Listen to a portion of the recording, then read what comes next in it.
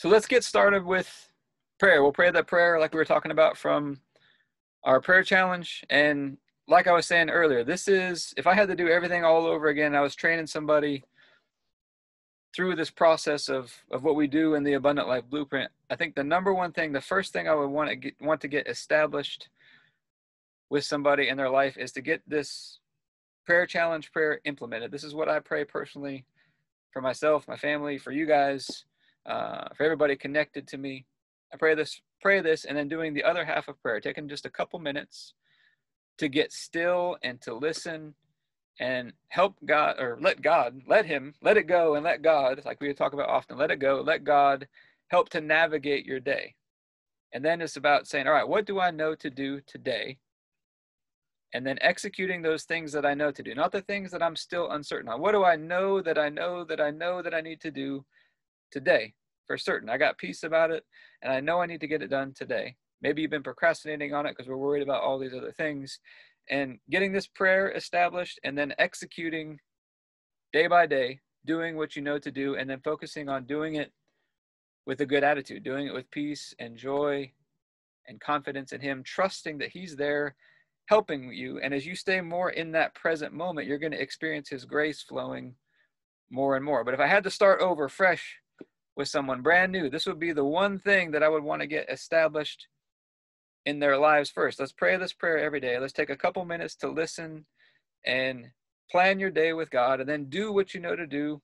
Do it with a good attitude and stay plugged in, stay listening as you go throughout your day, just in case He tries to redirect your path. He tries to, like a GPS, recalculate, and we're going to go a different direction because we got a roadblock coming up here. But getting that established in our lives first, I believe, is the first place that I would start. But let's get started with the prayer. Heavenly Father, I just pray for everybody who's here and all those that will be watching the replay, all of our families, friends, those connected to us, and all of our church and governmental leaders.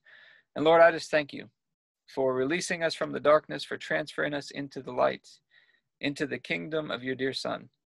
I thank You for Your purpose and grace given to us in Christ Jesus before time began. I just thank You for all the good that You've done in our lives. And I just keep asking that You, the Father of glory, would give us the spirit of wisdom and revelation in the knowledge of You, that the eyes of our hearts would be enlightened to know the hope to which You've called us and the riches of Your glorious inheritance that is in us, and the immeasurable greatness of Your power to us who believe. The same power that You exercised in Christ when You raised Him from the dead and seated Him at Your right hand, far above all rule and authority and power and dominion and every name that is named, not only in this age, but also in the one to come. And You put all things under His feet and made Him to be the head of the body, the fullness of Him who fills all in all. And Father, we ask You to bless us. Bless our time here together. Let us all come away with practical things that we can implement, along with feeling encouraged and inspired and enlightened and challenged all at the same time. And we ask You to expand our borders and our territory, expand our capacity to receive Your purpose and Your grace and Your love and Your goodness, and to let it flow through us so that we do good and are a blessing to people all over the world. And keep Your hand on us and help us do today what's right and best in Your eyes, and to do it with peace and joy and confidence in You. And we ask You to stretch out Your hand to heal and do signs and wonders and keep us from evil and pain through the mighty name of Jesus. Amen. All right. So if you aren't consistently praying that prayer, does it have to be exactly that prayer? No. But I found that that prayer is mostly scripture. And I see God answering it in new and amazing ways almost every single day. And then, like I said, doing the other half of prayer. And if you need the tool to plan your day with, you can go to the website, theabundantlifetrainingcenter.com. On the free tools and resources page, you'll see the 30-day prayer challenge on there. And if you click on that link, there's a tracker that you can use to pray that prayer and then take the time to listen and plan your day with God and evaluate. Was I operating in God's peace and joy today? Did I execute with peace and joy today? Or did it feel heavy? Did it feel like I had sorrow, like I wasn't having a good attitude about my work as I was going about it? And the answer is either yes or no. Like we talked about before, for a while there, I was rating my levels of peace and joy, like 1 to 10. My peace was a 5 today. And God had to kind of correct me on that to say, you know what? It's either yes or no. Either you had my peace and my joy functioning and flowing in your life today at greater and greater levels, or you did not. It's either yes or no. There is no gray area. It's black or white. And I believe if you'll get that established, I think if you do two things, you'll get that established in your life. Pray that prayer regularly, do what you know to do, execute with the right attitude and presence and joy. And I think if you'll take communion regularly, and we've been putting out the daily communion messages, we give about a 20-minute message every day where there's a communion meditation, and we take communion together. If you're doing it on the video, you can do it with me every single day. If you'll do those two things, I think that's the beginning and the end. We talk about often the beginning and the end. If you get those in place, everything in the middle tends to work out. I think if you'll do those two things, it'll keep you on the path, and it'll keep you from drifting down some wrong paths maybe in life of where you don't want to be going. But we're starting the new month, June 1st today. And yearly cycle-wise, we crossed over the Feast of Pentecost, which was the midpoint of the year. And now we're moving on to the other side of the year. This is the side of year for action. I want you to think on or off. Either it's on and we're taking action, doing the things that we know to do, or we're not. This is the time where we're activating our faith as we move toward the fall. This is a time to play more defense, to be also at the same time being proactive, walking out our faith and activating it and put it into practice, the things that we know to do. So as I was praying about our message for the month, this word just kept coming to mind over and over again, which is anointed. This word anointed. We've been talking over the last several weeks about how God can establish us. And we have to get God's love. We have to get the righteousness that we've been given in Jesus. We have to get his righteousness, his word, his love, all of that rooted and established in our hearts. We talked about how God has established this covenant with us. He's given us this covenant of steadfast love and grace, and he's fixed and he's establishing it. He's never changing. He's unwavering in it. He's made a commitment to love us unconditionally and do good for us all the time, to give us grace all the time. And he's given us everything that he has in Christ. And he's already established that. He's doing it. But then we have to get that rooted and established in our own hearts. And God is able to help us get established. And to be established means to be fixed. It means to be consistent. It means to be steadfast. It means to be set in place permanently. And we looked at some scriptures over the last couple of weeks that said, when our hearts are steadfast, when our hearts are established in God's love and his word, these types of things, that we are free from fear. Because perfect love casts out all fear. And when the fear is gone, this faith arises, and we begin to speak by faith. We begin to speak decrees. We begin to speak God's promises over our lives. And one of the best ways to get his word, his love, his righteousness established in our hearts is through meditation. Meditating on his word, to mutter it, to recite it, to rehearse it, to rehear it, to keep speaking it over and over. Even going for a walk. And one of the things I like to do since learning this, just going for a walk and just speaking these promises over and over and reciting them and practicing them so that at the time when you need them, they come into your mind and they come out of your mouth. And they're ready to go, stored up in your heart at the time when you need them. But then as we're going to see here, there's a progression. We talk a lot about how God stacks things and he does things in order. Well, look at the order here. And it's God. 2 Corinthians chapter 1, verse 21. And it's God who establishes us with you in Christ. So first we get established, and he has anointed us. And he has anointed us. To be anointed, we're going to see here, to anoint something is to smear with oil or some kind of fat. And this is a shepherding term, actually. Shepherds used to take their sheep, and they would have a problem where bugs and insects and these types of things would get into the sheep's ears and would cause infections and cause all kinds of problems with the health of the sheep. And so the shepherds would take oil and smear it over the ears of the sheep, and it would keep the insects and the bugs out of their ears. So think about that. Have you ever heard the expression or the term, hey, you're getting a bug in your ear? You get these thoughts that shouldn't be there. You get these imaginations that begin to spring up. on the inside. The anointing is one of the things that can help us to get rid of those things. We're going to see the anointing has to do with grace of God has anointed you for a specific position in the body of Christ. We were going to see kings were anointed, priests were anointed. They were anointed for a specific position that God had appointed them to. We're going to see anointing has a connection with health, just like the health of the sheep.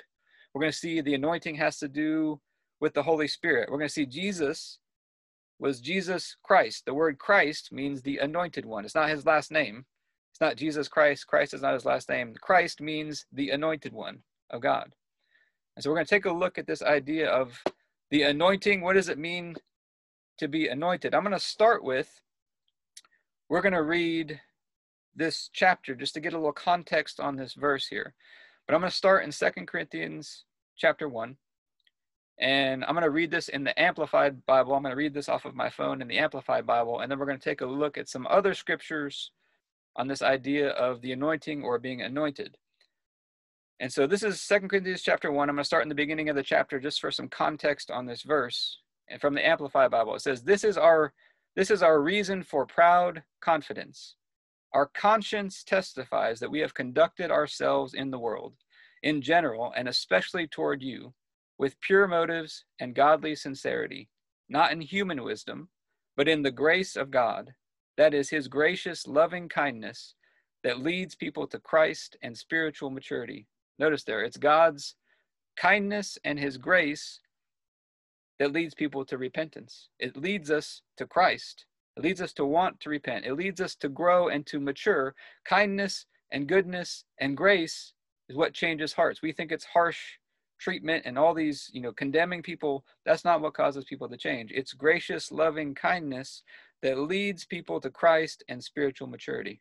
That's what causes us to grow. It's grace, I believe it's Titus. Grace teaches us to say no to ungodly living. That's what it teaches us in the book of Titus. For we write you nothing other than what you read and understand. There's no double meaning in what we say. And I hope you will accurately understand divine things until the end. Just as you have already partially understood us, and one day will recognize that you can be proud of us, just as we are of you, in the day of our Lord Jesus. It was with this confidence that I planned at first to visit you, so that you might receive twice a token of grace. I like that phrase, a token of grace. That is, I wanted to visit you on my way to Macedonia, and then to come back to you on my return from Macedonia, and have you send me on my way to Judea. So then, was I indecisive or capricious when I was originally planning this? Or the things I plan, do I plan in a self-serving way, like a worldly man, ready to say yes, yes, and no, no at the same time? But as surely as God is faithful and means what he says, our message to you is not yes and no at the same time. For the Son of God, Jesus Christ, who was preached among us by me, Silvanus, and Timothy, was not yes and no, but has proved to be yes in him, true and faithful, the divine yes, affirming God's promises. For as many are the promises of God in Christ, they are all answered yes. So Paul says, do I make indecisive plans? So one of the biggest things we've talked about over the last week is faith is decisive. When we're in faith, we're making firm decisions. As long as we're wavering, nothing happens. If we're wavering back and forth between two options, nothing happens. It's interesting. A couple of days ago in the daily communion message, we talked about Job, I believe it's 22:28, where it says, if you will decree a thing, it will be established for you. Well, that word decree a thing in Hebrew, the original Greek, that word can be translated as decree, but it can also be translated as to cut away, or to divide it. So you can say, hey, I'm going to cut off this option and I'm going to decide to go God's way. It says if you'll cut a thing and then speak the promise, then it will be established for you. So if you'll make a firm decision that, hey, I'm going to do this God's way, and you'll speak the promise over it, then it will be established to you. But as long as we waver, what I've learned, nothing happens. As soon as you make a firm decision and you commit to it, all of a sudden things get put in motion very quickly. Stuff starts happening very quickly. But as long as we're wavering back and forth between two things, nothing happens. It's like we're at a standstill. But it says here, all of God's promises in Christ are yes and amen. Means everything God has promised. People wondered, oh, is that for us? Is that for the Jewish people? Is that for this? Is that for this? Whatever God has promised is yes and amen. So we're going to be talking about tonight, finding some promises that maybe you can stand on for individual things that you've got going on in your life. So if we then continue on in verse 21, now it is God who establishes and confirms us in joint fellowship with you in Christ. So he establishes us. He helps us get firm and fixed and steadfast. How does he do it? By his grace and loving kindness. He helps us grow and get this established in our hearts to the place where we are firm and steadfast and established and fixed. He helps us get to that place.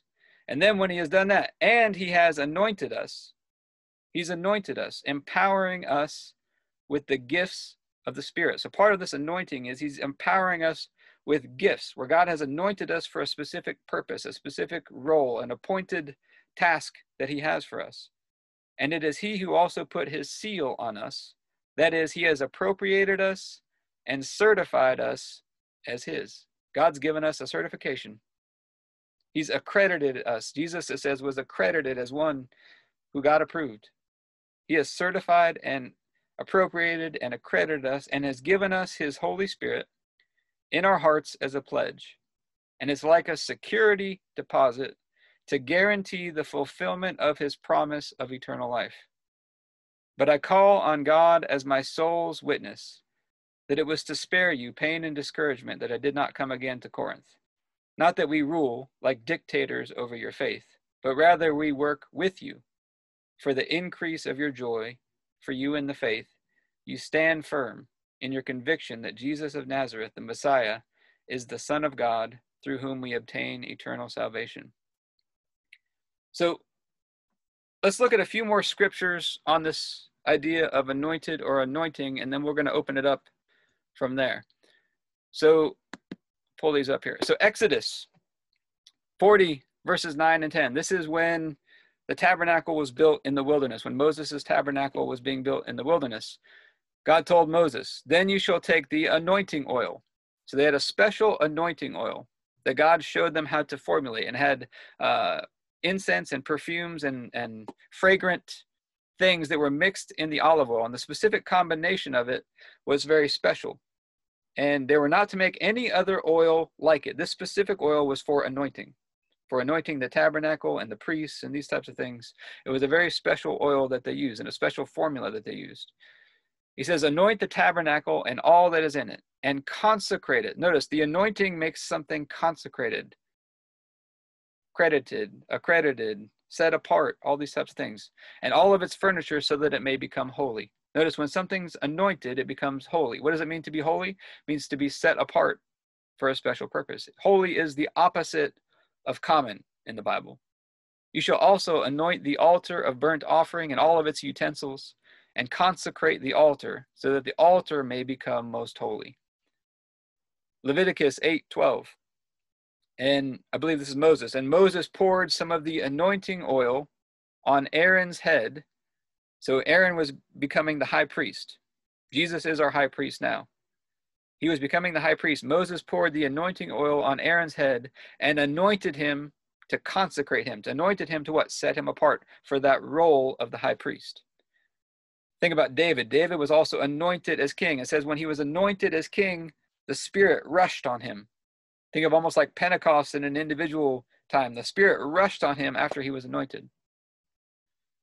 Isaiah 61:1. This is the passage that Jesus quotes when he's reading from the scroll. The Spirit of the Lord God is upon me, because the Lord has anointed me to bring good news to the poor. He has sent me to bind up the brokenhearted, to proclaim liberty to the captives, and the opening of the prison to those who are bound, and to proclaim the year of the Lord, the year of God's grace, the acceptable year of the Lord. Psalms 20, verse 6. Now I know that the Lord saves his anointed. He will answer him from his holy heaven with the saving might of his right hand. So God saves his anointed. You'll see a theme in the Bible. Don't touch the Lord's anointed. Don't touch his anointed people. Psalm 23. Most of you are familiar with Psalms 23. You prepare a table before me in the presence of my enemies. You anoint my head with oil, and my cup overflows. Exodus 30:32. This is talking about the oil that Moses had made, that special anointing oil. It shall not be poured on the body of an ordinary person. That oil was not to be used on an ordinary person. You shall make no other like it in composition. It is holy, and it shall be holy to you, that anointing oil. Isaiah 10:27. And it shall come to pass in that day that his burden shall be taken away from off thy shoulder, and his yoke from off thy neck. And the yoke shall be destroyed because of the anointing. There's power that comes with this anointing to break off things that are binding us and restricting us and holding us back, things that we can't break off in our own natural strength. The anointing that's on us can break those things. So like I said, Christ is not Jesus' last name. Christ means the anointed one. Acts 10:38. So we saw in the Old Testament. Now we're going to get into the New Testament a little bit. Acts 10:38, how God anointed Jesus of Nazareth. He anointed him with what? The Holy Spirit and with power. And he went about doing good, healing all who were oppressed by the devil, breaking that yoke, for God was with him. Hebrews 1:9, talking about Jesus. You have loved righteousness and hated wickedness. Therefore God, your God, has anointed you with the oil of gladness. Often talks about the oil of joy beyond your companions. Mark 6:13. This is the disciples. Jesus sends out the disciples. And it says, the disciples cast out many demons and anointed with oil many who were sick and healed them. And the book of James says, if any of you are sick, call on the elders and have them anoint you with oil, and the prayer of faith will cause you to be healed and rise up. 1 John 2:27. But the anointing that you received from him. So we've been given an anointing, and it abides in us. And we have no need that anyone should teach you. But as his anointing teaches you about everything, and is true, and is no lie, just as it has taught you, abide in him. So that anointing is in you. It's on you already. God has given you this anointing. There's healing in it. There's power in it. There's a special appointment or assignment or position for you in the body of Christ that comes with this anointing. 1 John, and we talk about no ordinary person. God did not make you to be an ordinary person. He's already set you apart. He has something prepared for you in Christ before the foundation of the world. And he's set you apart for something. 1 John 2:20, but you've been anointed by the Holy One. This is talking about you. You've been anointed by the Holy One, and you have what? All knowledge. You all have knowledge. You have an anointing already. So interesting things about the anointing. Anointing is, there seems to be a connection with touch and the anointing. When the garments and things that were anointed in the temple were anointed, they became holy and set apart. And the things that they touched also became holy. Whatever an anointed priest touched would also become holy in the process. Think about Jesus. Whatever he touched, people were made whole and healed when they were touched. It says in the Old Testament, do not touch my anointed ones. David talks about not killing Saul, even though Saul's chasing after him. He chooses not to kill Saul because he said, I'm not going to lay a hand on the Lord's anointed. He knew better. And so I think what God is saying tonight, God's going to establish us. He's given us this anointing that has healing. It can break the yoke. It's got our appointment or assignment in it. It separates us for a special purpose. And I think the leading that I'm getting from God here is this idea of we get established and we begin to decree a thing. And so I think there are, whatever you need a breakthrough in, wherever you need to see some fruit in, what I want to do the rest of tonight, we're going to open it up here in just a minute, is talk about, all right, is there a specific promise? All of the promises in Christ are yes and amen. Is there a specific promise that you can begin to stand on? If you don't have one right now, maybe we can collaborate together and we can help each other find some promises that we can begin to stand on for those areas. And what do we do once we find those promises? Number one, we begin to meditate on them. Begin to take that promise and recite it, rehearse it, keep rereading it, keep imagining it, keep pondering it, keep talking about it. And then eventually, as that thing gets established in your heart, it's going to start to come out of you in the form of statements and decisive actions and decrees and these types of things. And I believe it will come out in an anointed way that's going to change some circumstances, hopefully. But I'm going to open it up here, and maybe we can discuss some specific promises that we can begin to stand on for some of those areas.